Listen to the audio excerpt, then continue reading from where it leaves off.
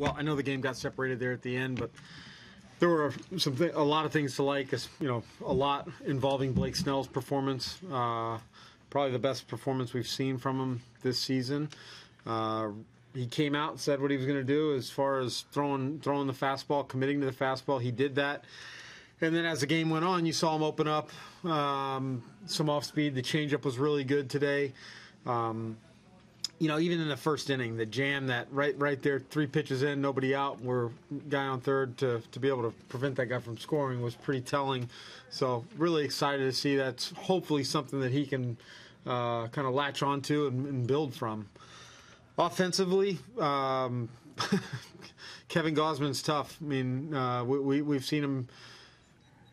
Our last 2 opportunities against him, it's been very similar results. Just a lot of miss, not too much hard contact. He mixes speed. He's got the fastball. He threw the fastball where he wanted to. You could tell that he was trying to go up and into certain guys, down and away to others. He made it very difficult. So we just got to continue as this little bit of a funk here goes. We got to find a way to get ourselves out of it and come to the ballpark the next day ready to win. You mentioned a lot of things to like about Blake Snell. What about his just consistency from each inning to each inning? Yeah, he was very consistent. I mean, he had a couple short innings there where, his pitch count was really low. He had a 7-pitch inning, stayed under 15 for pretty much the whole game. That's what allows him to get deep into the ball game. That and getting outs. Really did a nice job of limiting the walks. The play at his last battery face, that was pretty unfortunate. Bunt that didn't go our way. That's kind of the way it's gone the last 4 days. A couple things haven't gone our way, but I'm very, very happy for Blake Snell. The Orioles had a couple of big double plays. What are your thoughts on just the job Manny Machado did tonight at third base? Yeah, don't hit it to him. We talk about that in the advanced report. Just avoid Manny at all costs. It's a highlight reel every single night, so he's a special player. And what's the update on Wilson Ramos? Wilson, he's fine other than the fact that I think he has 5 or 6 staples in his head.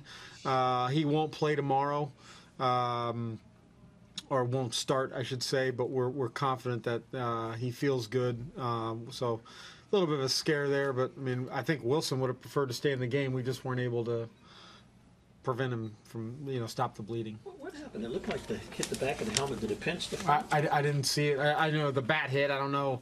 The bat impacted the helmet, and then something pushed it on his head to kind of split him open there.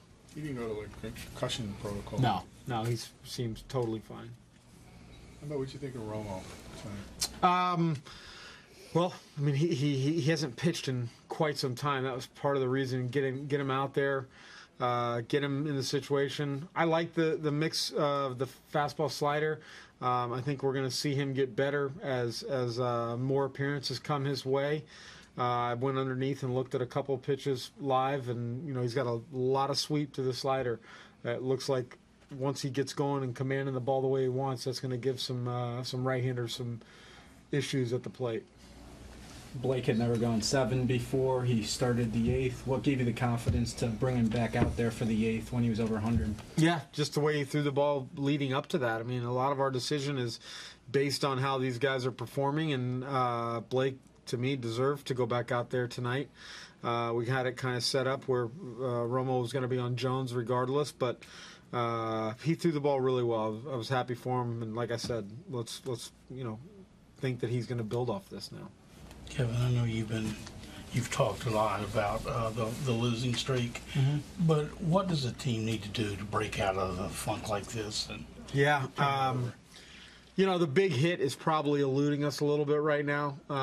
You go back to that Texas series, there just weren't a lot of big hits. Now, we had leads, but when the game got tied or we were down, we just couldn't quite find that hit. I think Malik's leads off whatever inning it was with a triple, and that's pretty telling. We weren't able to get him in, and that's generally not what we've done this year. We'll get back to doing that.